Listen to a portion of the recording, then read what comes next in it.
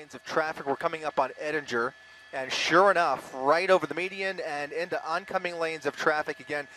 This is Bristol at Edinger coming up here. We'll go ahead and push in. You can see CHP closing in behind him. They will pit him if they have the opportunity. The problem here is Boulevard, just a few blocks north of the 22 on Garden Grove. Garden Grove Boulevard with a bit of traffic. He goes right over the curb there, right over the median, and right back in. Oh!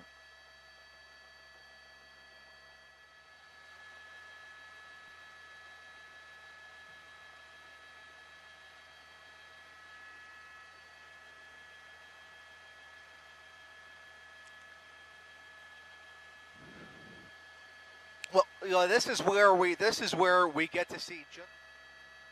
There we go. Yeah, we saw that was our first pit maneuver attempt here. Here comes another one. It looks like he's speeding up. He was slowing down just enough. You saw that. Here comes another one. Here comes another one. Here we go again, and he just misses him, just within inches. This maneuver that they practice all the time, driver training here in Orange County as well as CHP. Oh, there's another one. As you mentioned, now he almost pushed him into oncoming lanes of traffic.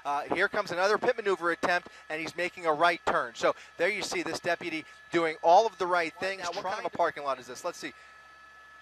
Took it into a parking lot, and now back onto another major, Irvine. He jumped off of the freeway for a while. Now here we have some more traffic.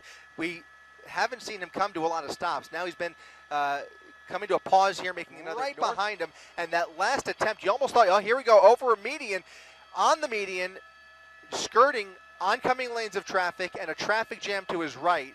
What he decides to do here, this is just so dangerous, getting really close to oncoming traffic here in front of other cars, and here he gets a little more traffic, and now through a gas station. You saw that traffic, and now he's looking for an opportunity to just cut through a gas station, a black and white right behind him now, and we'll see if LA can. Here comes the foot bail. Here comes the foot bail. 1, 2 suspects in the car, 3 suspects in the car, 1 female, 2 males running in 3 different directions.